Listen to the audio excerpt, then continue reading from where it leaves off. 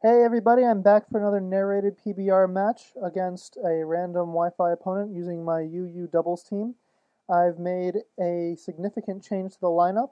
I've replaced Arcanine, who just really wasn't working out, with a new guy. Everyone say hi to Charizard. Hi Charizard! Actually, his name's Pidgey, which is a joke stemming back from the first time I played Pokemon. I think Pidgey was the first Pokemon I caught, except for it was a real Pidgey, and I called him uh, Charizard is kind of a joke. Anyway, the battle's starting off. I see uh, Infernape and I immediately think Fake Out.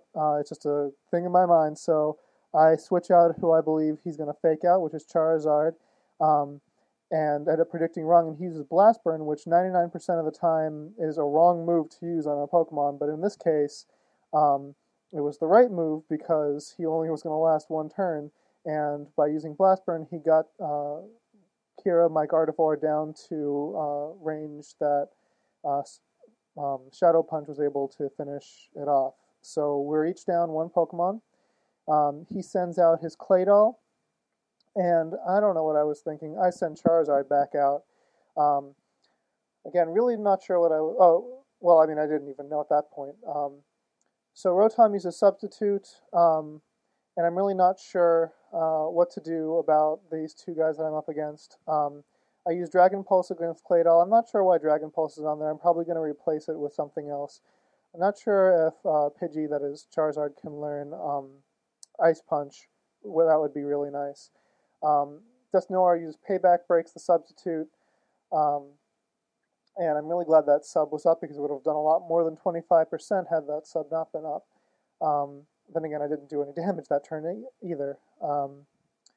So I consider my options. I pull back Charizard, realizing, I've got better choices. I think when I saw that Claydol, I was really expecting it to explode. I haven't really seen Claydols do much of anything else. Um, so at this point, I'm pretty sure it's not going to explode. Instead, it uses Stone Edge, so I'm really glad I switched out Pidgey. Lantern absorbs the hit, doesn't really do much. Dusknoir does payback. I figure, okay, Rotom's down. But Rotom survives with almost no HP, but it survives, and it's going to be able to finish off um, that Dusknoir the next turn. Yep, here we go with Shadow Ball. By this point, I guess you guys have noticed, I've taken out all the selection screens in this battle. I'm not going to do that for every battle, but just, I didn't really have too much to say on this one, so I figured I'd quicken the pace. Two Stone Edges hit in a row. I've never seen that. A Stone Edge is a pretty inaccurate move. But he takes out little Rotom. That's okay. Rotom did a fair amount of good this battle. Lantern uses Hydro Pump, takes out Claydol. Um, yeah, I mean, I really thought that guy was going to explode, especially considering his partner was Dusknoir, who wouldn't have done anything to. But maybe he just didn't want to settle for only taking out my one Pokemon since Rotom's immune to it.